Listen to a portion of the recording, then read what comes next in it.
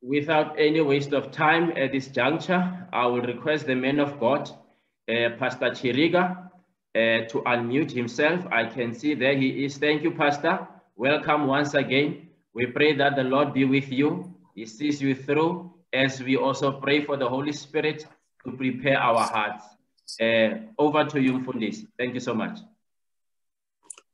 Yes, greetings to the saints. I pray that I'm audible if my host can confirm. You are very much audible, Mfundisi. Thank you so much. Thank you so much. Everyone, welcome to our moment and appointment of prayer as we again look into the word of God. We need to remind each other of the realities that surround us, that here we are on this planet where we have aliens,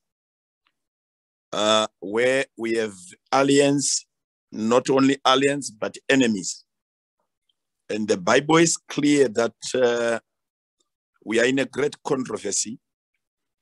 And not only in a great controversy, as for us who are living at this time, we are faced with a critical part of that great controversy, where the enemy tries to do anything to destroy,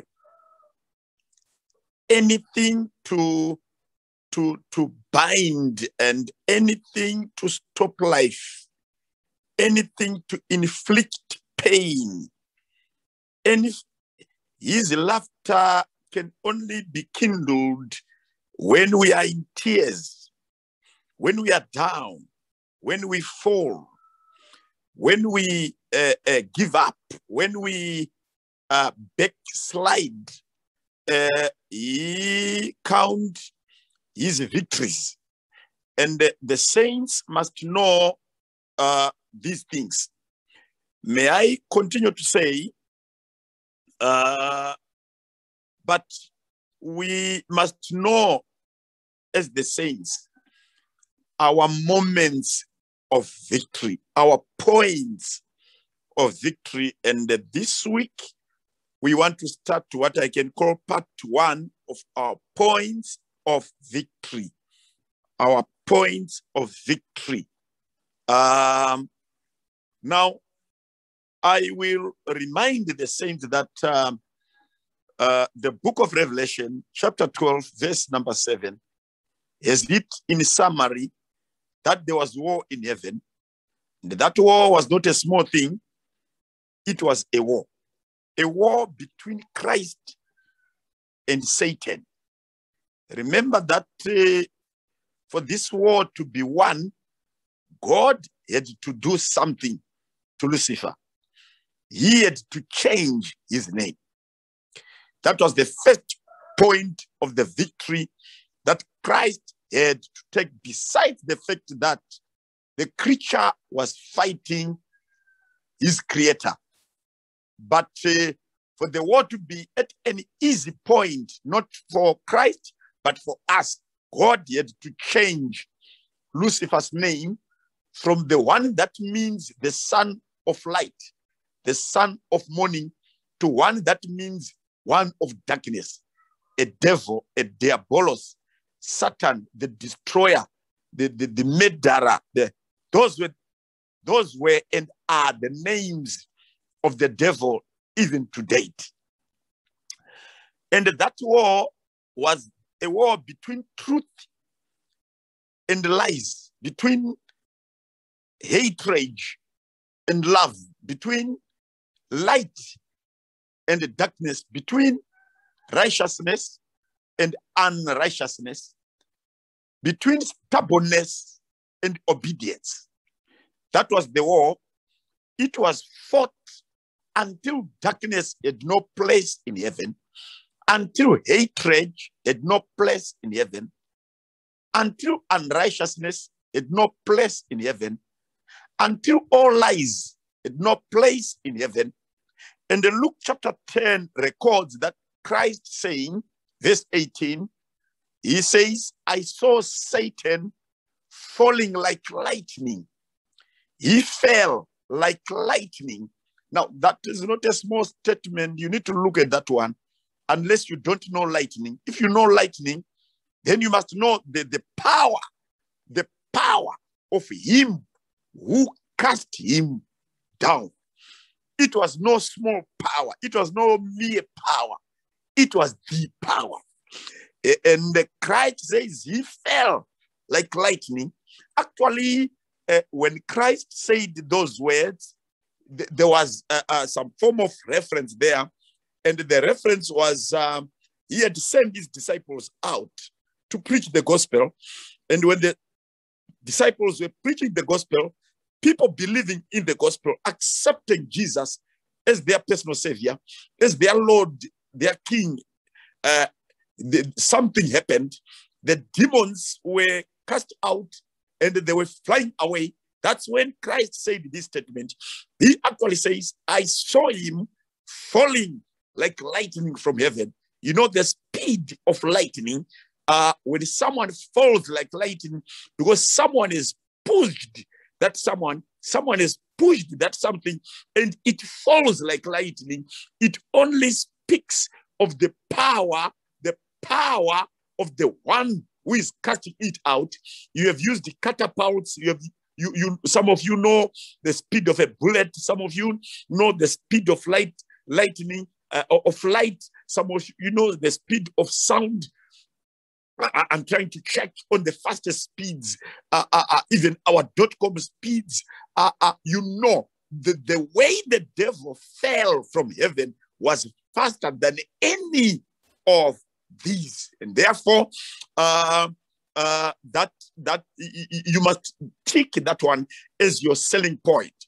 You must take that one as your marketing point. You must take that one as your PowerPoint.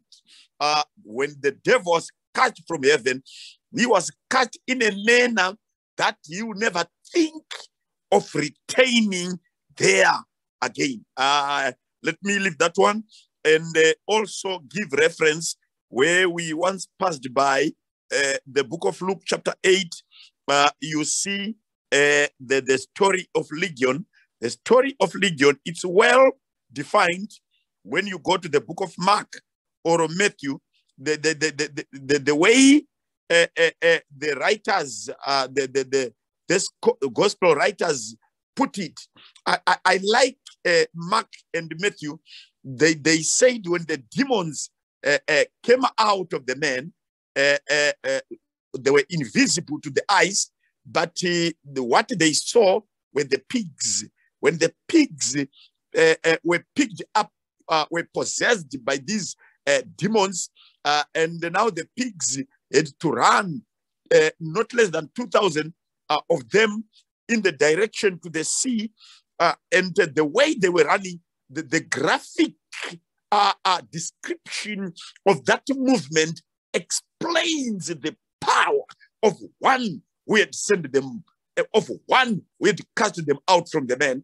The Bible says when the pigs were moving, it's not like they were moving by their four legs, they were running by their four legs. It's like they were kind of being thrown into trees and rocks, and that they were being torn apart as they all went into the direction of the sea to fall into the sea dead and perished there. You see, they were being thrown, they were being cast, they were being squashed, they were being they were not in their control as they were moving.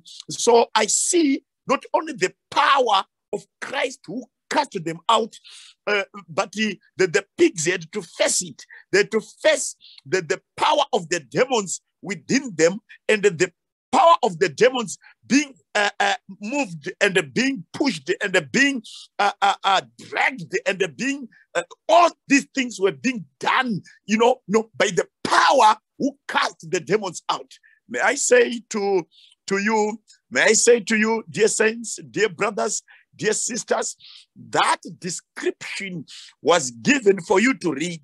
That description was given for you to know that the one whom you believe cannot be compared and contrasted with the devil. He is the creator who created this world ex nihilo, without anything. Even angels, they were created out of nothing. We don't know even the material that God used to create them.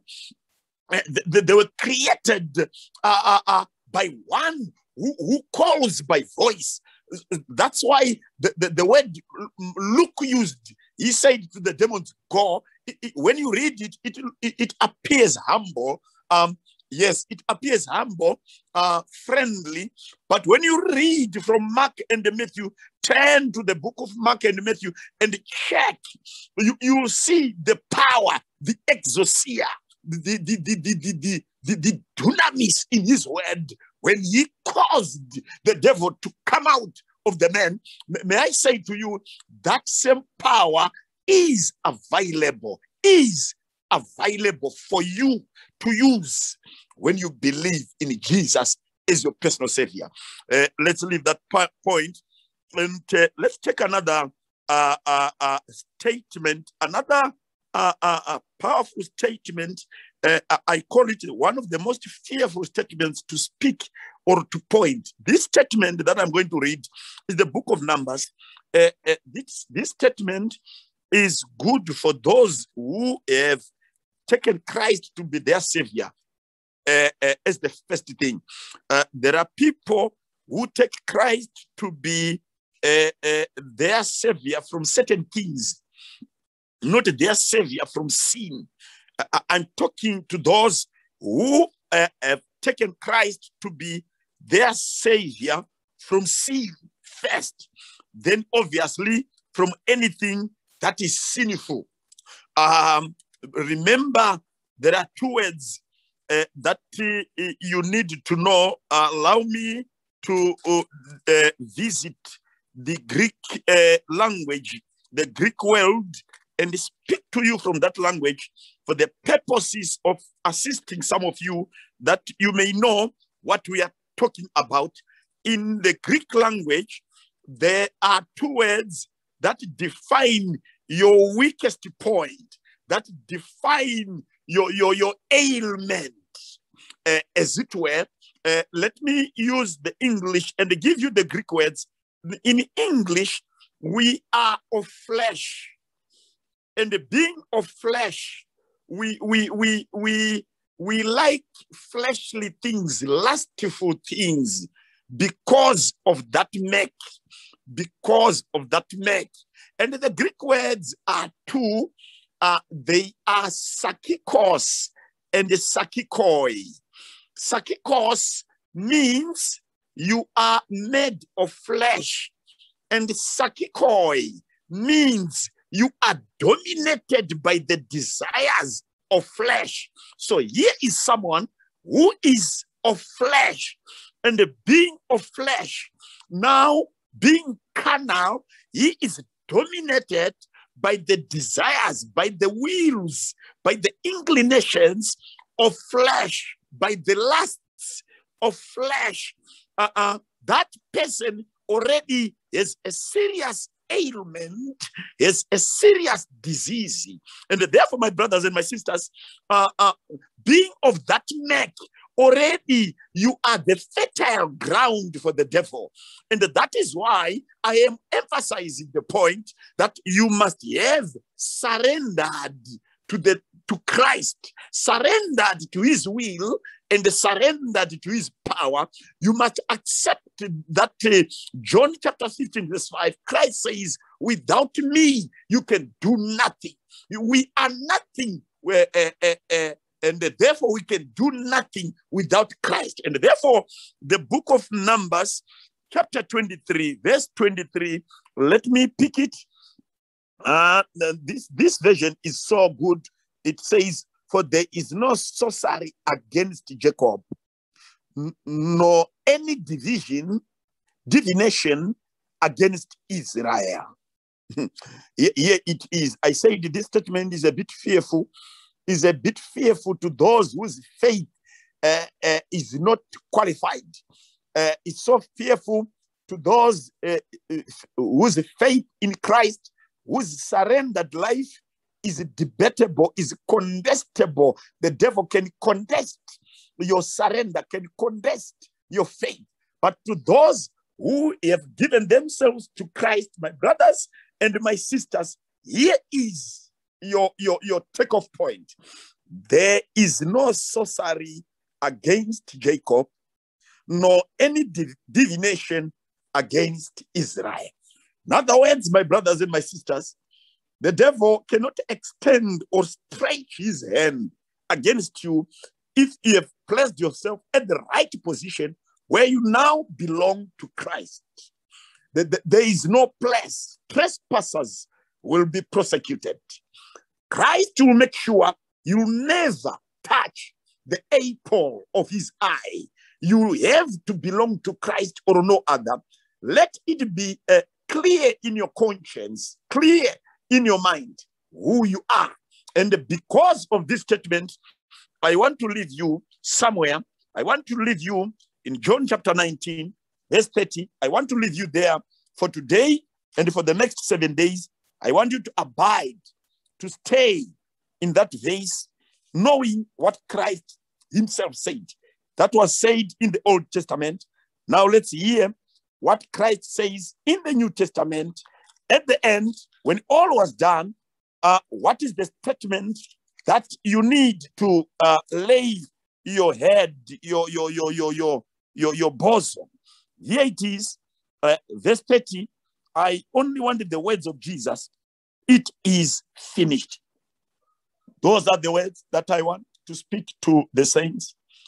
It is finished. When you've surrendered your life to Jesus, it is finished. The war is finished. The battle is finished. The binding is finished. The place of the devil is no more. The works of the devil are finished. His will in you is finished. He has come to the dot, to the full stop, to the stopping point. In you, he has no more place. And the Christ says, it is finished. The devil's religion in you, his sacrifices in you, his offerings in you are stopped and finished. When Christ says it is finished, the devil's plans in you are finished. His prophecy, the prophecy of your end, the prophecy of your destruction, the prophecy of your death, the prophecy of your disease, the prophecy of your poverty, the prophecy of your tears, of your pain are finished. Maybe what may be allowed for the purposes of Isaiah 53, that he took our infirmities, he healed our wounds. For the purposes of that verse, you may get some flu, some fever here and there, but not of the devil's will, but for you to keep on the posture of prayer. But otherwise, when the devil sees you, he must change the pathway and his rod. May I say to the dear saints, Christ went to the devil chained. He rose from there a conqueror. Christ went there a prisoner. He came there the powerful. He went to the cross wounded. He came back as the healer. You need to take your space on the riven side of Jesus, on the cross. I want you to live there on that side that was pierced. I want you to live there, to leave you there, to leave you on the palms of Jesus that were pierced. I want you to live there. There is a healing there. I want to leave you there on the feet that were pierced. Yes, they went there trembling, but they came out from there, the conqueror, trembling, even the serpents. I want to leave you in the hands of Jesus that went there tied and crucified, but there, remember, that is now the hand that holds the scepter, that handles the rod of power. I want you to live there. Find your space on the rock. find your space as Moses did when God was passing by. He stood by the rock. He held his hands to the rock so that you will not be torn apart. And when he hid on the river side, when he hid on the rock, Moses felt the power that moved by. And may I say to the saints even this morning, that power is available and availed for you. May Jesus bless you. Shall we pray? Our kind and loving Father, it is our privilege indeed to be in your presence, to be right in you, to find our space, our place on the riven side. May you announce and pronounce, it is done in our lives. It is done. God's will is done. Jeremiah 29 verse 11, I know the plans that I have, plans for your health and for your prosperity, for your growth in faith. Lord, may you find it well with you, if we have found mercy and favor in your eyes, to fulfill all the promises of those plans. In Jesus' name we pray. Amen. Amen and amen and amen and amen. Thank you so much, Mfundisi. We are greatly blessed, Pastor Chiriga. Indeed, victory part 1, it is finished. We are going to disperse now to our different breakaway rooms to go and pray. We will be thanking God for what he has done and also bringing our petitions. I'm going to room number. I will see, please, those who are joining us for the first time, do not leave. Do not leave the room or do not leave the group. We are going to our different prayer breakaway rooms, and then we'll come back again after 15 minutes where we come to sum up everything. Those who are joining us for the first time, please do not leave.